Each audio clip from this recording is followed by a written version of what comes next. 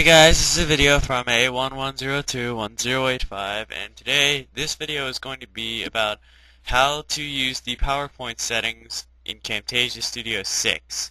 And I'm using Microsoft Office PowerPoint 2007, so basically what this setting in Camtasia is how to record your Microsoft Office PowerPoint presentations.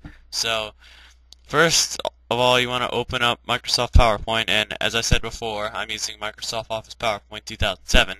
So open it up, and then go up to the top menu where it says Add-ins, and then choose your capture settings because there'll be this little menu.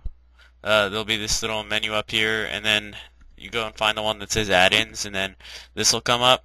So choose your record settings. There's a record button. You press that to record. That's the audio settings, and these are the webcam settings, and these are capture settings. So what I went and did was just go ahead and click record. So once you choose your capture settings, click the record button to start recording, which is that one.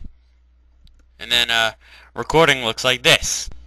This is what recording looks like. I can switch to all the different slides that have been used before, and now this is what recording like. So just go to the end when it says end of slideshow, click to exit, and then click on stop recording to stop the capture.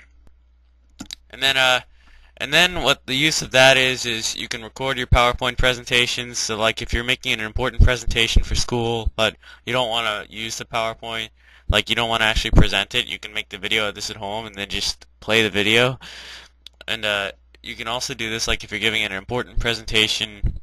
You only want to give the presentation once. You don't have to give it over and over and over again. Then you can use this to make the video. So it's using Camtasia Studio 6, and this is the record settings. So thank you for watching, and I'll see ya.